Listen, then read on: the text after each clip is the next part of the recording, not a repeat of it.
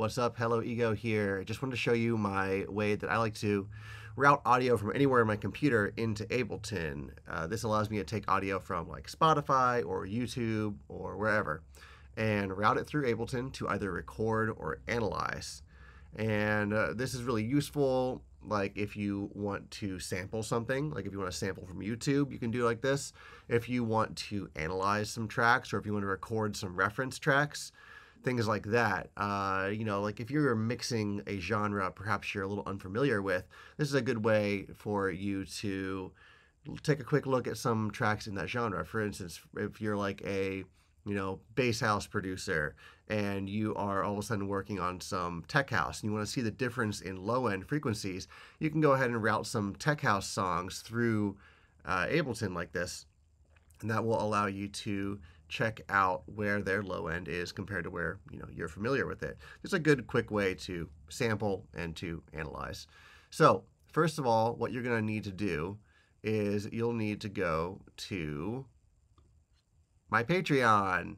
You don't actually need to, but if you find this useful, I would love it if you would jump over to my Patreon, subscribe. I post tutorials, sample packs.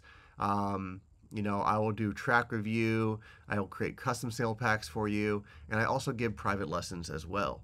So, that aside, a little plug done, you got to go over to Existential Audio Blackhole. All right.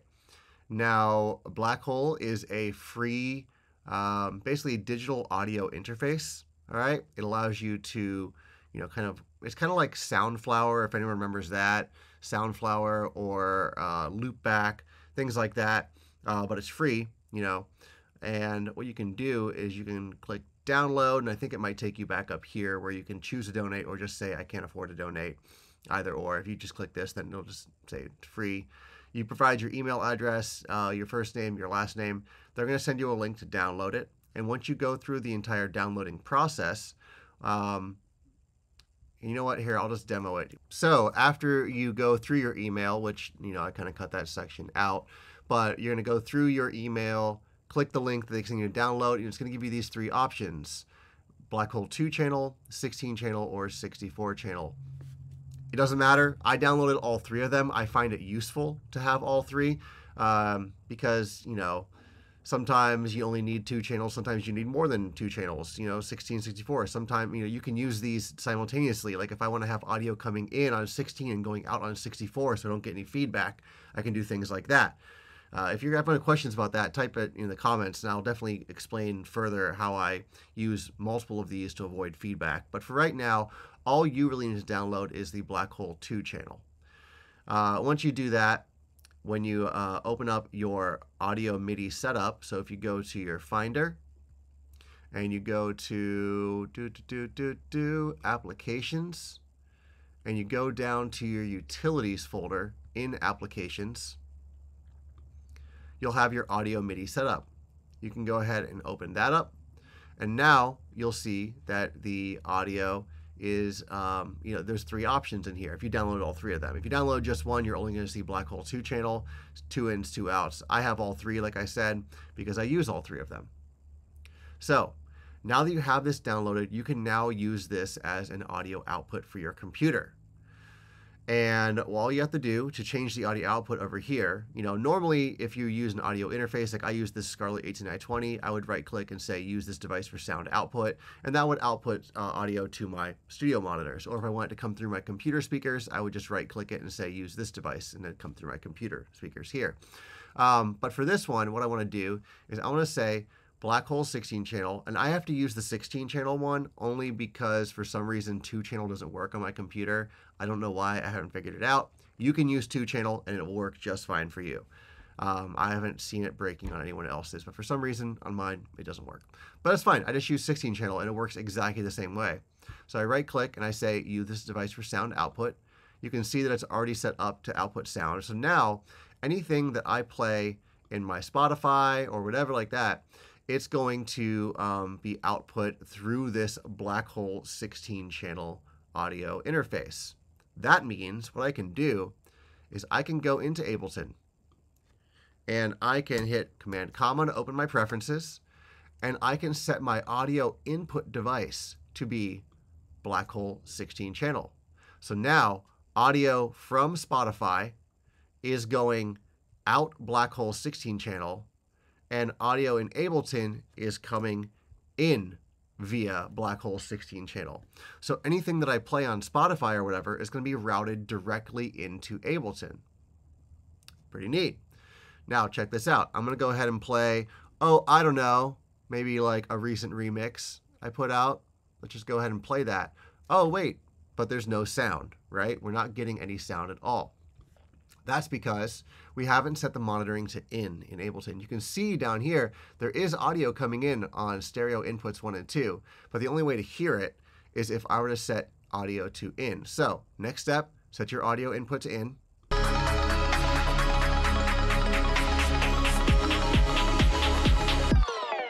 Let's go! Ta-da! And now we can go ahead and we can hear the audio through Ableton. We can record this audio. We can analyze this audio. So I'm going to go ahead and record a short chunk of this just to show you how I do it. Turn on the record arm for this channel. And I usually will get the record just pre-rolling ahead of time. No reason to, lose any audio in the front of it. So I'll just get this recording first and I go ahead and play the audio that I want to record.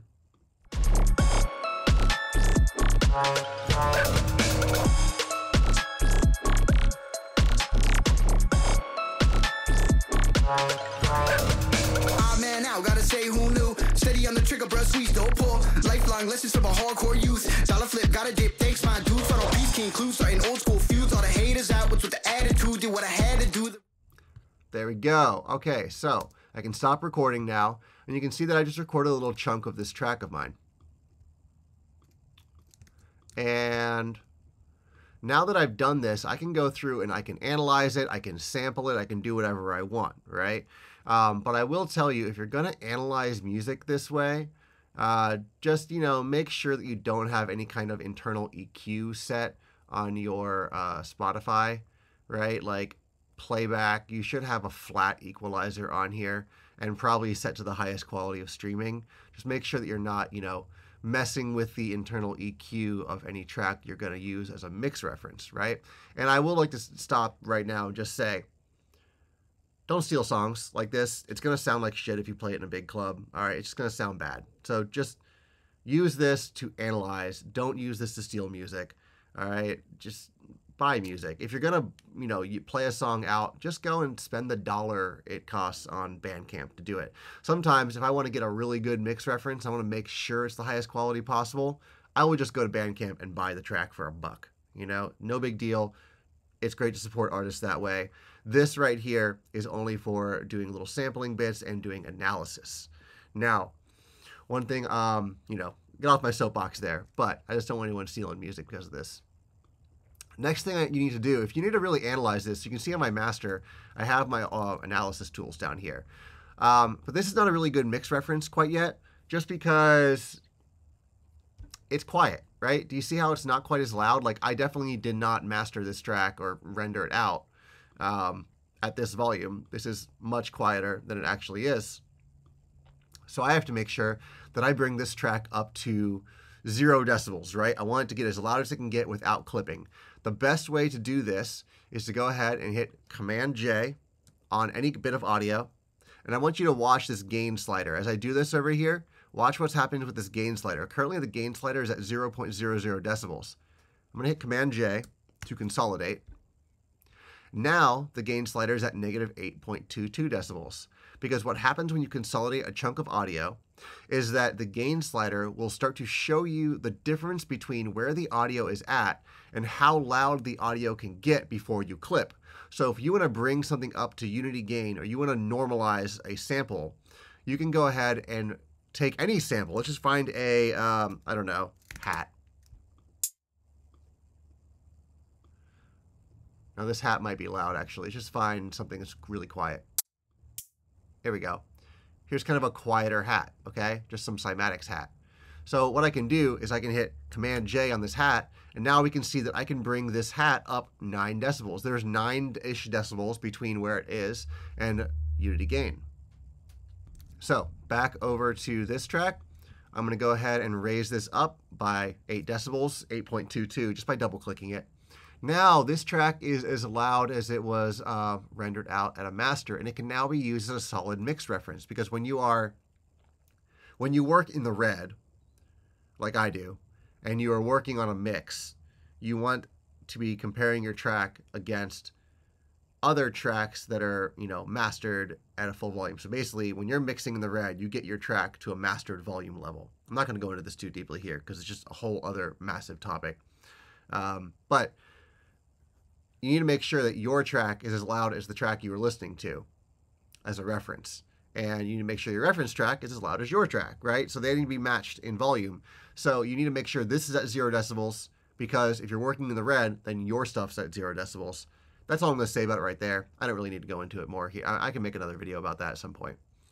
But now we've got this track. I'll turn the master volume down. We can go ahead and look and analyze it.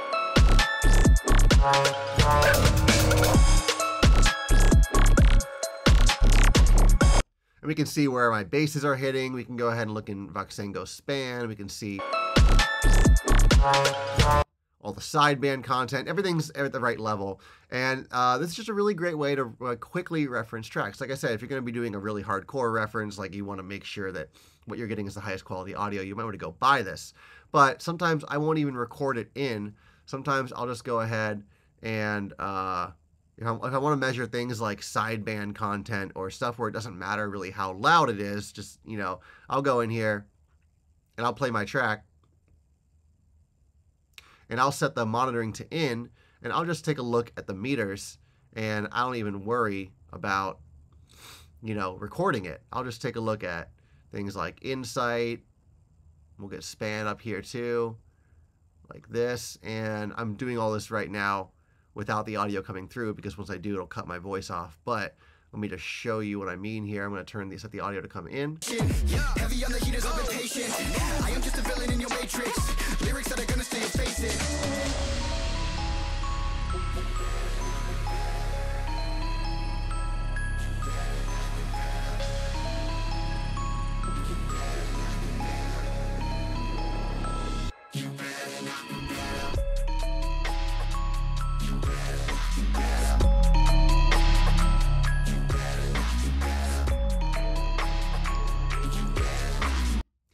I want you to know something I did right there. Let's say I actually do want to worry about the gain. Notice that the Blackhole 16 channel gain was turned down just a little bit, down like 12 decibels or so. That's why when I recorded it in earlier, it wasn't at the full volume. You can go ahead and adjust that right here. If you set this at 0 decibels, then anything that's coming out, it's going to be at full volume. As long as, you've gained stage Spotify up to the full volume, right? If this is at the full volume right here, if your audio inputs, if everything's at 0 decibels, then what's going to be coming through is actually the full amount. And I can show you here, because I think this is probably at like -7, -6 LUFS, something like that. So let's just check it out. About to drop, heat in your hand, just a piece of a man. You better not, you better. You better not, you better. Ah man, now gotta say who knew. Steady on the trigger, bro, squeeze, don't pull. Life. King clues, starting old school feuds. All the haters out, what's with the attitude? Did what I had to do, the road scattered. Boo, all that's left with the G's and then now I got key to the plan. Rest in peace to the fam. Keep it locked, key in your hand. Just a piece of a man. Yeah, you better not. Rest in peace to the fam. Keep it locked, about to drop. Key in your hand. Just a piece. So there you go. And I'm looking at these levels in the LUF meter now. Now you see -6.8, and I know this is where I had mixed this track, right? -4, peaking sometimes on the subs. But I know for a fact that about these levels are where my track was mixed. So this is a good representation, as long as you make sure all your gain is staged appropriately via Blackhole in the audio MIDI setup, via your audio inputs in Ableton, all that kind of stuff. So hopefully this was really helpful for you. Like I said, if you like this kind of content, you want more tutorials, sample packs, all that kind of fun stuff, right here on my Patreon. I would love to have you. It'd be great to have your support. And until next time.